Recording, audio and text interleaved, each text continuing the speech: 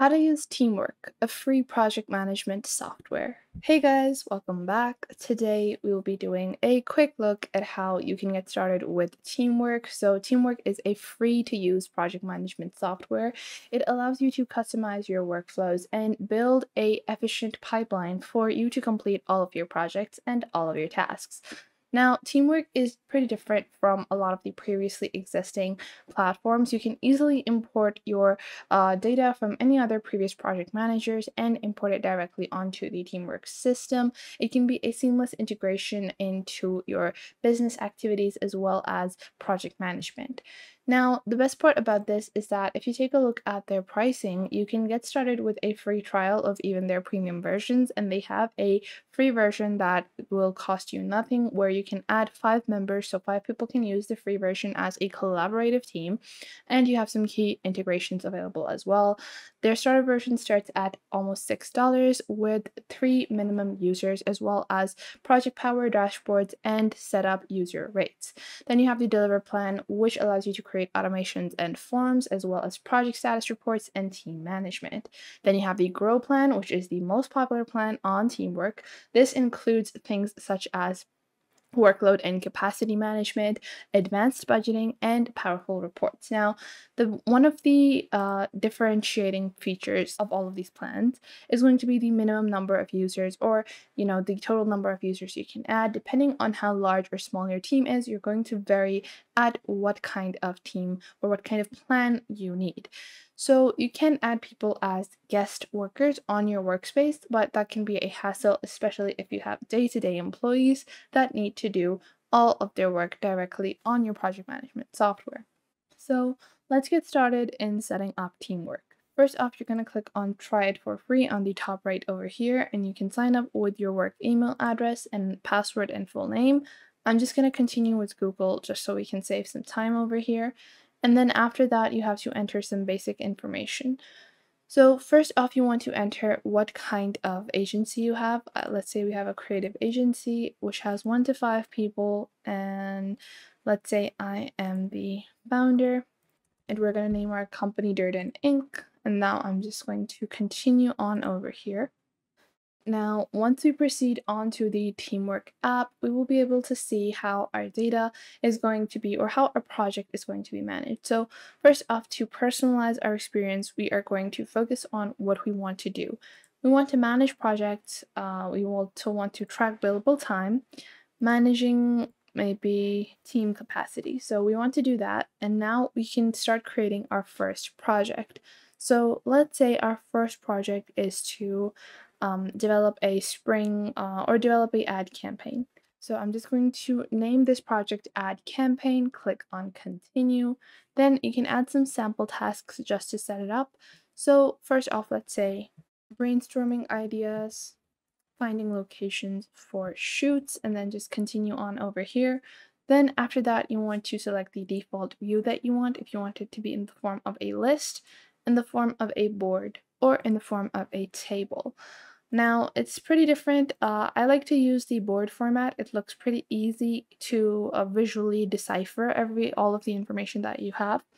But if you want a listicle view that can, compact or give you a more concise summary of everything, you can choose a list view. I'm going to proceed with a board view over here. Now, after that, you have multiple different columns that you can add. You can change this later as well, but the first section I like to do is maybe ideas for the ad campaign. Then the second section might be approved ideas. And then the third section might be declined ideas. We can add more sections later on as well. And from here, we can invite our team members. We're going to skip this for now.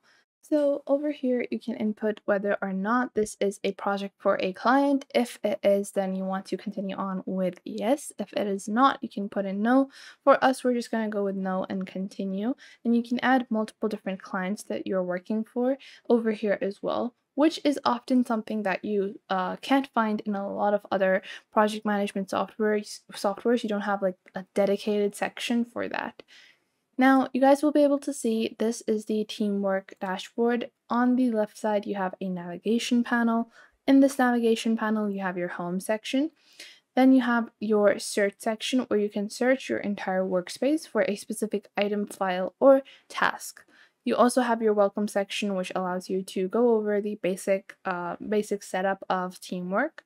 Then you have the jump to section where you can jump to a specific project or jump to a specific table or any task that you want. Then you have your templates. Now you can click on add project templates and you can create your own template from scratch as well, or you can even use pre-existing templates that Teamwork provides you with. You also have some planning sections. This allows you to actually plan your workload in the form of a calendar. It's kind of like a timeline view. You can see the timeline of all of your tasks, all of the upcoming deadlines, tasks, and anything that is scheduled within the Teamwork application will be shown on the workload planner. You can see who is working how many hours, who is putting in, too many hours, how you want to divide your work. It can be a great visual decoder of all of that information. Then you also have your budgeting. Now, budgeting will allow you to set budgets and rates for individual clients as well as your workers. So you can click on add rates over here. Let's say the rate for this particular user, let's say the billable rate per hour for all of my team members or all of the people that I'm adding in this section is going to be $16 an hour. And the cost rate, the cost rate is how much it is going to cost your company to employ this user. And this is only going to be information that you're going to see as the owner. And this is going to be the charge the billable hour rate is going to be charged to your clients. So the people that are supposed to pay you. Now, what I'm paying my employees might be $14 an hour, or maybe let's say I am paying them $12 an hour, and then for myself, let's say I have my billable hour rate might be $30 and the cost to employ me might be $30 as well, because the owner is probably not going to take any cuts. Now we're going to click on Save Changes over here. And just like that, we have set up our basic budgets. This will allow you to see the overall financial health of your business or of your team. Next up, you have your report section. The report section allows you to create multiple different reports. You can also create reports based on project health, planned versus actual statuses across your projects and tasks, utilization, as well as time.